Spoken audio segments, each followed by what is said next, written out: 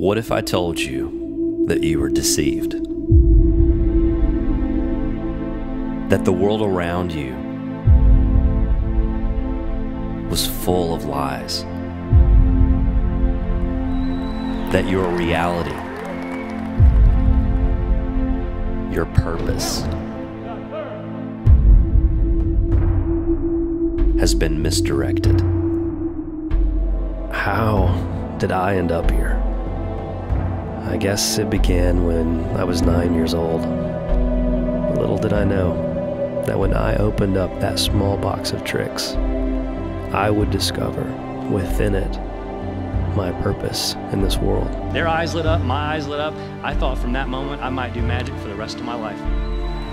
What good is exposing lies and deceit with smoke and mirrors if you don't occasionally look in the mirror yourself? A good portion of your life has been spent focusing on your performance.